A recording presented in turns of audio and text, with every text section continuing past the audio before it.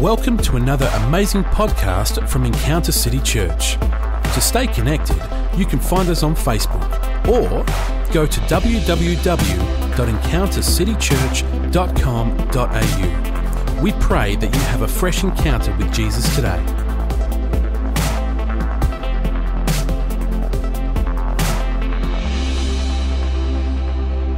My favourite cities in the world too. All right, let's have a look into what we're starting a mini-series called The Mind Does Matter. And next week we've got Mother's Day. The following week we'll finish this off. And so let me read a scripture to you, Romans chapter 12, verses 1 to 2. And this is the Amplified version, which means that it's been enlarged and extra words put in to help explain. I appeal to you, therefore, brethren, and beg of you, in view of all the mercies of God, to make a decisive dedication of your bodies, presenting all your members and faculties as a living sacrifice, holy, devoted, and consecrated and well-pleasing to God, which is your reasonable, or rather rational, intelligent service and your form of spiritual worship.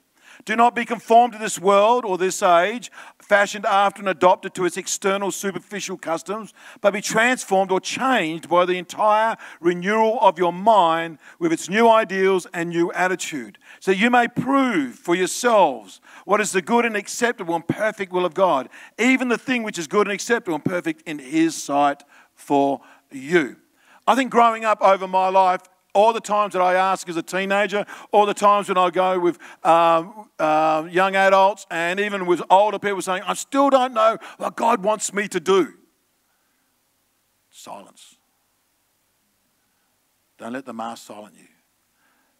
It is a question that every Christian has and asks. And sometimes I think it actually gets it's been complicated because we're looking for this, what we think the perfect will of God is.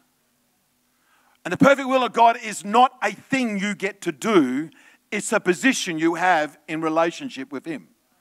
And so I could finish with that right now. But that's my end, and so I want to introduce something today where it takes you on that journey of where you can be secure in who you are in God. That's what the perfect will of God is. It's not about the job you get to do. It's about your walk with God. So let's just unpack this in an introduction. Next week we'll get more, in 2 weeks' time, I'll be more practical as we discuss more about the renewing of the mind. But here to understand, the mind does matter in this place, in this scripture. We are spiritual beings of a heavenly fixture, but what we think does matter. I was raised in Pentecostal church my whole life, which was very spiritual and very supernatural in its emphasis, and well, I thank God for that. But one thing that was ignored was the ability to think and to study and to use your mind to control your life and take control of your life. And so it's not an and or it's not an or situation; it's an and situation. This is one of the most significant verses I believe in the Bible. Not only its content, but its actual location points us to why it's so significant, because it gives an importance that we need to embrace. See, Romans is the doctrinal book of the New Testament. This is where you unpack the doctrines and theologies of Christianity or the grace walk with Jesus. Paul writes to the Romans in this book the truth about God and our salvation. He unpacks or explains man's sinfulness and God's right to judge, and therefore also God's provision of love, grace, salvation, righteousness, and mercy.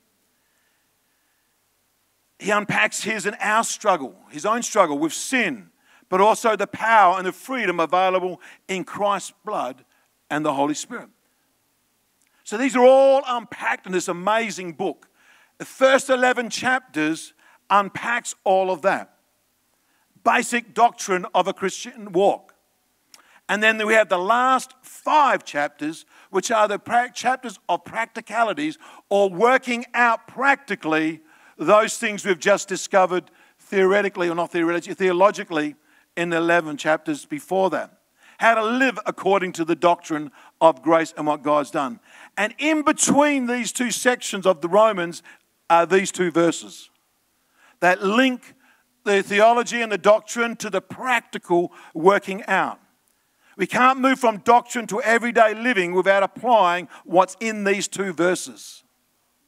The lack of application of these two verses explains so often why, if you've been around a while, many Christians are on their way to heaven, but meanwhile are living a hell on earth.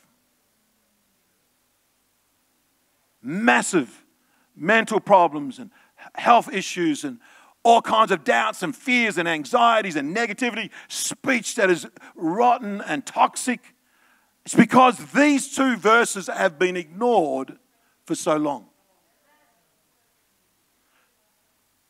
Paul is showing how to make a doctrine a reality, how our salvation is worked out, and how the inner work becomes an outer work in our lives. He is reinforcing again that God works from the inside out. He works from inside out, which is the opposite from the world, which is also all about outside in. That's why social media is so popular, because it's all about the outside. The outside, look at me, look at me. How wonderful that is.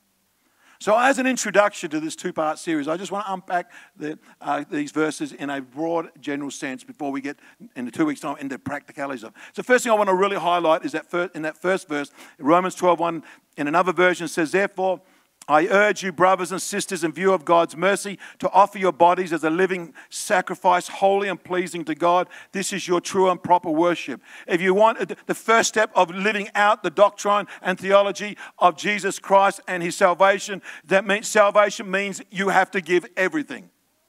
It's not a token gesture. It is not about saying a simple prayer, thank you, Jesus, I love you, I repent of my sin, now I'm on my way to heaven. That's why we end up living hell on earth, if that's all that it is to be saved. He's passionate. If you read his language here, he's passionate and urging everyone to respond more than just with a prayer, but to apply and dig deep and give everything you've got to the Master, to the King of Kings, the one who's given everything he had to us. And if we want to see the rest of that will of God, this is the starting point of understanding the will of God. So many ask the question, but they won't prepare themselves or put themselves in the hand of the one that wants to open the door for them. Last minute during worship, I had this picture of how to present this to you. And so I asked Cara if she'd quickly nip upstairs and find me some clay or some plasticine or something like that I could show you, but we're so good up there that we got rid of all that stuff during COVID, so I don't have it. But the picture I just felt in worship to present to you, that we see that in the Old Testament describes that we are like bits of clay that are put on the master's potter's hand. We put on the wheel that he works on and spins us around, and he turns and he works and he massages us and he prepares us. But the only way the master can actually work on the piece of clay is if the clay is sitting on the potter's wheel. And this is what he's saying. Guys, if you want to see all of this doctrine and all of this theology, all of this truth applied in your life, you actually got to be where the master is. Where it can work in your life, where it can be massaged in. You can't just say, I'll have you over there, God, and then I'll have this over here. He's saying, give your whole body, soul, and spirit presented to the master. We see in the Old Testament, Shadrach, Meshach, and Abednego. What were they? They said, we're not going to eat what you eat because we actually don't want to bow down to your world and lifestyle and your culture and your way of thinking. And so test us and prove that our God is good. And so they refused to bow and they ate the vegetarian. I don't understand all that stuff, but thank goodness it was the Old Testament. Thank you, Jesus. And God made them sharper and smarter, and they were flourished as they trusted God with their whole being. And then when the whole world or the whole empire was bowing to the king, they said, we don't bow to any other king. We bow to one king. His name is God. And what happens? They're thrown into the fire because they presented their bodies as holy, acceptable living sacrifices to God. And guess what happened in the fire? They got worked on and they were transformed and they had an encounter with Jesus. They didn't say, well, you know what, when I first came into captivity, we actually did a good thing back then. We decided that we wouldn't eat the fruit and we wouldn't eat all the rich foods, and so God came through. We were a testimony back then, and we've done our bit. And right now, what's it hurt if I just bow? Everybody knows I'm a Christian, but I'm just going to bow. No, Their whole life was presented, not just one instance, one moment, one time. Their whole life. Right now, just if you are wondering why the rest of my life isn't working out, is your whole life presented or just part of it? See, what's on the altar, what's on the potter's wheel is what God gets to work on. He never forces you. You weren't forced to be saved. You were presented, the gospel, Holy Ghost convicted you, you made the choice. And you continue to make the choice. Will I stay? Will I be on the altar? Will I let Him work in me, massage me, correct me, strengthen me, grow me, cause me to flourish so that I actually are an example of all of the truth of the first chapters. I actually get to shine and be a light because I am transformed. But it starts with presenting everything. My marriage, my children, my finances. Tithing is part of that. You can talk grace to the cows come home. But the truth is, that is an element. God says, I give you all this, but I'm going to keep this. So you will learn to trust and walk in faith and trust in me. No, I don't want to give you that bit. God, my goodness, no. That bit's, I found a way out of that one. Found some kind of. Anyway, I'll get upset somebody. He says, present. See, you know what 1 Corinthians 6:19-20 says this? Do you not know that your bodies are temples of the Holy Ghost? That even hurts me right now. God, who is in you, whom you have received from God. So God, the Holy Spirit, is in you. And the Holy Spirit is wanting you to present every part of what He is in. He's in you. And so therefore, you with Him needs to be presented and allowed God, the Master, to work on you. You are not your own. You were bought at a price. Therefore, honor God with your bodies. End of story. You don't like my preaching, then you don't like the Bible. She says living sacrifices. We better move on. And so let's have a look at it. The second thing that I want to highlight is that when he starts to talk about that we need to renew our minds. And I just call this thinking matters. Thinking does matter. The way we think is critical to the way we live. Every action we do in our life is preceded by a thought, whether subconscious or deliberate. A thought determines your action. Therefore, the thinking patterns determine your actions and way of life. It is important. And this is where we introduce the need for renewing of our thinking patterns, which we'll work on in a couple of weeks' time. But our thinking is what brings the reality of the new person into everyday living. Where chapter 11, the first chapter 11 has become into our everyday living. See, Paul is very aware of Christians going to heaven, but at the same time not living in victory. And so a lot of his writings, a lot of his letters are dealing with that. Christians unable to live in victory even though they're born again because their thinking has not been renewed. Over the years, say this. When we are born again, this is a really old term. If you've been around a long time, you'll know this. If you're a new Christian, you go, what on earth are you talking about? But I'm going to use these two terms. When we're born again, we are justified. Justified just as if I never sinned.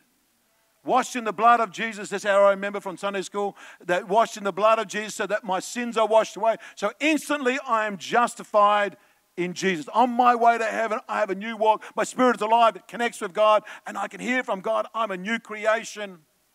But the process of being made in the image of Christ is a process called sanctification. All the oldies go, nod their heads. If you can't speak behind your mask, you can still nod your head. And those who don't know just go, great. That means you're new Christians. Hey, Zach, that's cool, mate. Lap it up, pal. It's good stuff. It's a process where we work our salvation out. Here he uses the continual process verb of renewing our minds. It's a continuing process verb. You know what a verb is? Who remembers a verb? Doing word. Do they still teach kids that way? Doing words, describing words. doing word. It's a process. Over the years, I've used this analogy, and that is that, and for those who like cars, you're going to like this one, but can you imagine a car that has got the most powerful motor that you can picture? All right? And everybody will have their own favourite car in there. And so you got this car with a large V8 motor in there. When I first got here, Pastor Dan had an SS Commodore. It's a bit of cheap junk that he was driving around for his work. Now he went downgraded to a Jeep. And so, so says the guy of a patrol. Okay. And the Volkswagen. Shall we create enemies today and compare cars? But just picture the car with this massive engine. So much power. A V8 that's pulling out 350 horsepower. It's just amazing that can just do zero. I would have put my own favourite car. It was a 1963, which I just forgot. A Chevy Impala. That's the car that I'd love to own. If anyone feels rich and wants to buy me one, all black, and just sits there. You park up in my dreams. I park up alongside. I come to church and I park up and just it's just got power, and my hair's on the back of my neck, and I go straight up. Adrenaline is buzzing, and all the men come ready. Oh, man, Pastor, that is so cool. And it's got power, sound, testosterone. But do you know what? It can have all of that in there, but the only way it will get to church is not just because of the engine, but it has a tail shaft, and a gearbox, and an axle, and 4 wheels, and a differential. Say that right? It has all these other hidden things that transmit the power of that motor into the wheels of that vehicle so that that vehicle can be all that it was created to do. When you are born again, have encounter with the living God, you have so much potential of the unlimited power of God living and dwelling inside of you. Your spirit now can connect with God's spirit. You have this, but it only gets out by this hidden factor, gearbox, tail shaft, diff, and axle called the mind. The link between all that's going on in here is this thing in here. And so it's so critical in this section of the Bible, the link between all the truth and grace and salvation and victory that God has given us to the practical living out is how to renew our minds. Here's a couple of thoughts about that as introductions for 2 weeks' time. Regeneration of our spirit is what God does. When we're born again, we repent and God regenerates our spirit. Renewing the mind is what we do. And the result is a transformation of your whole life. 1 + 1 = 2 in this case. Renewing our minds is an ongoing process. It's not an event. Salvation is an event. When I say that, it's one-off, in the sense that when you're born again. Born again, you say the prayer and you believe it and you are born again. You're justified. But this renewing of the mind, this transformation process, it's a process. It's a little bit like adoption. The Bible describes our salvation as being adopted and heirs into his family. Adoption occurs when you search. I've shared the story of my nephew being adopted into his family. And there's a search goes on. There's checks, there's inquiries, there's questions, there's interviews that take place. Then eventually there is a release form, or maybe a court signs it over. And there's a signature. And that child becomes a new creation as they are adopted into a new family. But as I've described, the journey after that is that they may be adopted and have a new inheritance and are heirs, but there's a process of them identifying with that and being transformed. As they develop and as they learn the new speech and they learn the values of that family, these things don't change. They need to be constantly changed. I want to show you a video. I've talked about my nephew. So I'm going to show you a quick message. I got permission today, rang my brother. Can I show you this little video that he presented to my dad on his 80th birthday a couple of weeks ago? And I thought, just see this for a second. All right. Happy birthday, Grandpa. I'm thankful that you've been praying over me. That I wish we were there to celebrate your birthday. That would be good. That could be my first time to go to Australia. And I hope we can go the next year to come visit all of your grown-ups, kids, and to spend time with them. Pretty cool. Let me just describe. You can see that he's adopted.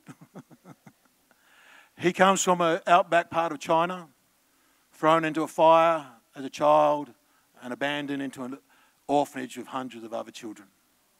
You can't see all of that, but when he came back to America, he was actually like that, scar tissue running all the way down into his neck because of all the burns, and down into his back and all over. He actually is quite intelligent, even though his speech is broken. Part of that is they think because of some damage that was done on nerves and that, and they're still exploring that. So he was adopted for a lot of searching. Signed up and became McCourt. His name was changed to Joseph from some other name I don't know how to pronounce. And he had to learn his journey and learn his way. When he first came here, he's 12 now. His voice is broken, and he's 12. And he learnt, he had no English, only spoke Mandarin, crippled because of the burn tissues, and hung up in, he only ever ate noodles. And as I've described to you, that he used to stuff his mouth, even though he had a full house and a full belly, he would still stuff tissues into his mouth because that was the habit that he had adapted and adopted when he was a child in an orphanage. But now, 6, 7 years later, at 12 years of age, he speaks English. He wrote that. His mum and dad didn't tell him what to write. They're all his writings. He will hug and he will talk. He eats, well, I don't know if he eats, knowing Mark, he won't eat his vegetables, so Mark doesn't. But he is eating more than noodles. He's got a wonderful house and a large property he lives on. He has a whole new future in a career and a business world that he can embrace that was never his to embrace until he became adopted. But you know what? That's a 7-year journey to that, and the journey continues. The secret is you never, ever give up. The secret is you keep embracing, I have a chance. I have been given another opportunity. I have been forgiven. I've been adopted. I am now an heir, and I'm going to run with what I have been given. I present myself because of all his mercies and run with what I've been given. And so I go on this journey of renewing my mind so it can work itself out in every area of my life. Renewing the mind is the process by which my soul is saved. My spirit has been born again, but my soul, which is my will and my mind and my emotions, needs to be renewed. That's the soulish area of your life. 1 Thessalonians chapter 5, verse 23. Now may the God of peace himself sanctify you completely, and may your whole spirit, soul, and body be preserved blamelessly at the coming of our Lord Jesus. The soulish area, separate to the spirit. I know in our English we mix it up, and in some languages it gets mixed up. But I'm talking about this soulish area which dictates so much of how you live. Your mental health and your physical and all that comes out of that area. Salvation of spirit, the real man, is a work of grace and not something we can achieve in ourselves. But the soul man, being born again, or being saved, I should say, is something we do through this process of renewing. Ephesians 2. Of transformation. Ephesians 2 says this in verse 8. For by grace you've been saved through faith, and that not of yourselves. It is the gift of God, not of works, lest anyone should boast. So that's our justification. Then I talked about sanctification. 1 Corinthians chapter 1 verse 18 says, for the message of the cross is foolishness to those who are perishing, but to us who are being saved, this process of working our salvation out, it is the power of God. Now let me just say, there's not one person in this room, from the oldest person to the youngest that has worked it all out. It's complete when you get to heaven. The bottom line is, then that means a lot of confidence, because even I stand here and preach every week. I am constantly working stuff out. I know you're amazed by that, and you think perfection stands here, but it's not. Man, I'd shock you if I told you all the things that are wrong with Tracy as she works herself out.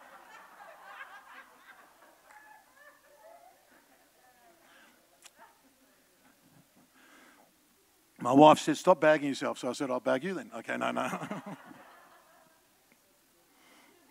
It's a team effort, babe.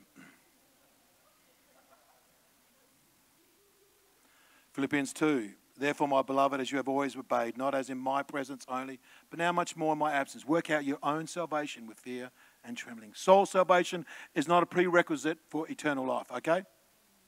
But the response of the work of the Spirit of God in our spirit. It's why Paul calls it transformation. Salvation and then transformation. Salvation, then transformation. Renewing the mind is a major weapon and battleground in spiritual warfare. We need to, that's where a lot of the fighting takes place. The devil's major weapon right at the beginning was deception and lies. And it's still there today. So our minds need to be geared up to not what the world is asking us to conform to, but what the Word of God is revealing. So when we renew our minds according to the Word of God, that determines the culture and the kingdom thinking. Therefore, we have weapons that reveal the enemy's tactics. See, we may get attacked physically. The enemy may bring something that attacks your body. Cancer may hit it. But where I have control, where you have control, is what our mind, how that responds to the attack of the enemy. That's ours. Renewing the mind is not positive thinking, it's correct thinking. Psychologists will tell us the power of positive thinking over negative thinking. And I'm not anti all of that. Better than being negative. All right? So if you've got a starting point, be positive. Because being negative is toxic, destroying, and soul destroying, and really makes you very, very ugly. You can be a really pretty person, but you've got a negative mouth, guess what? You suddenly become ugly. Thank you. You're beautiful in both ways, okay? But in Scripture, there isn't such a thing as negative and positive as such. In fact, positive thinking, though generally good and extreme, will become error and can lead to denial of situations that need to be dealt with. But we learn, we think correctly, which is the way God thinks. That's called correct thinking. Correct thinking is based on God's word, and positive thinking is based really on what I want for me. Renewing the mind is required for our heart to be complete and prosper.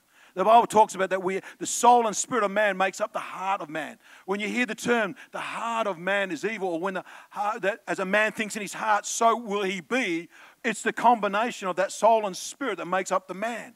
And so as that soul and spirit is healthy, so shall the man be healthy. If the soul and spirit of man is unregenerated and untransformed and toxic, so the actions and the result of a man's life will be toxic. The soul, the emotions, the wills and thoughts, and the spirit, they make up the heart of a man. That's why Proverbs 4:23 says, above everything else,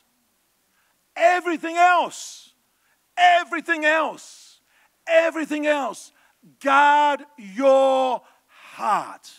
The spirit and soul being of you, because out of it springs all the issues of life. Does that make sense?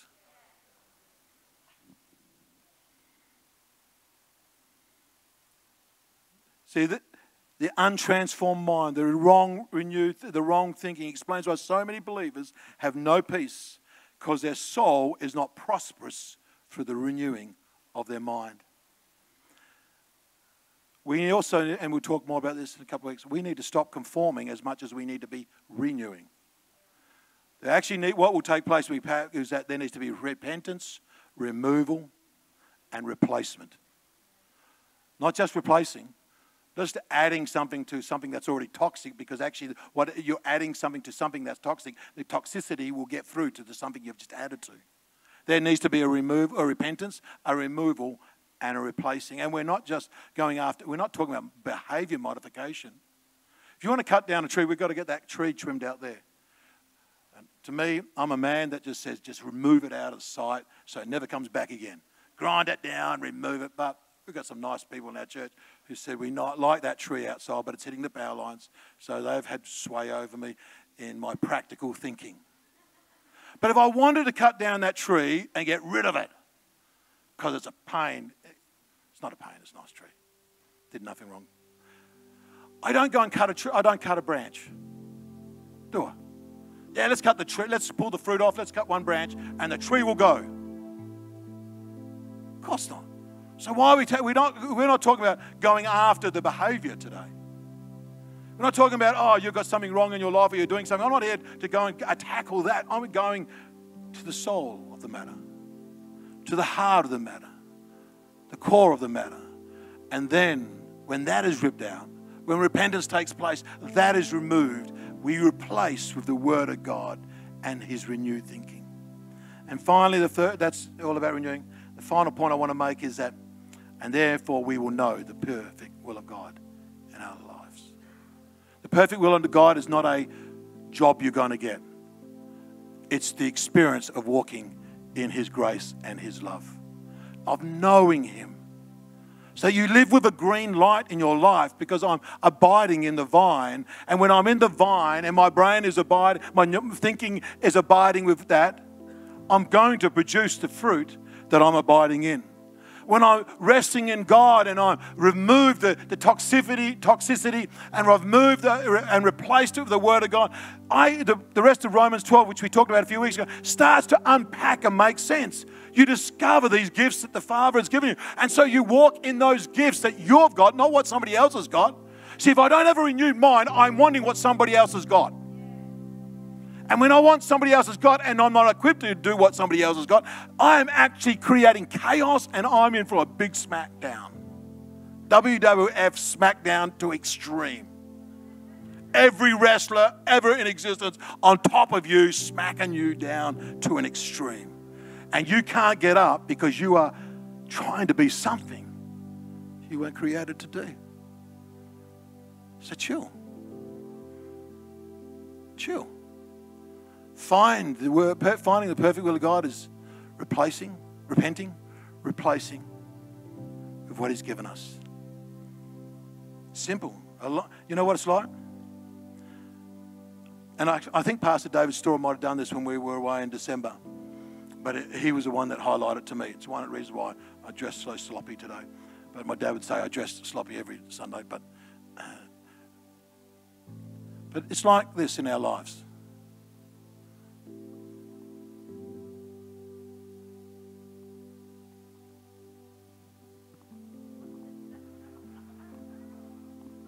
I can't even do it buttons up anymore. It's too hard. There you go. All right. I've done my button up.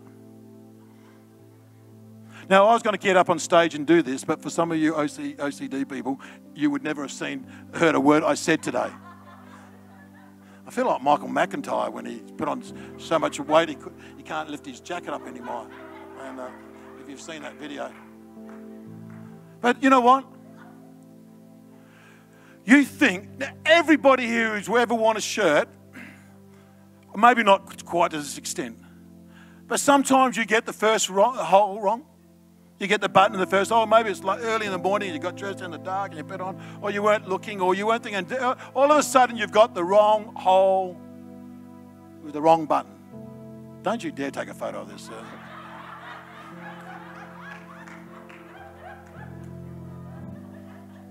It's okay. But what happens after that? You don't notice it at first, but then the next hole is out. Then the next hole is out, and eventually everything's out, and you look like an idiot, like I look like. Don't you dare take photos of me today. But it started just the first hole. It starts with salvation, and it continues if you're not saved, that everything is out. It's why the world can live in the gifts that God has given them, but make a mess of the world, because it starts with repentance, then then removing, and then replacing. This morning, as every head is bowed and every eye is closed, and I get rid of this look, I really want to encourage the perfect will of God for your life is something God created you to have. It's walking and knowing and resting in Him. But it starts with getting that first hole right, getting that first button right. It starts with you repenting and coming into His life, Him coming into your life. This morning, the Holy Spirit is here. I've talked, but now He's talking. And He'll be convicting you to say that your life is out of order. And you're wondering about the will of God, or just wondering about what my purpose is. Well, your purpose is to be in relationship with Jesus Christ.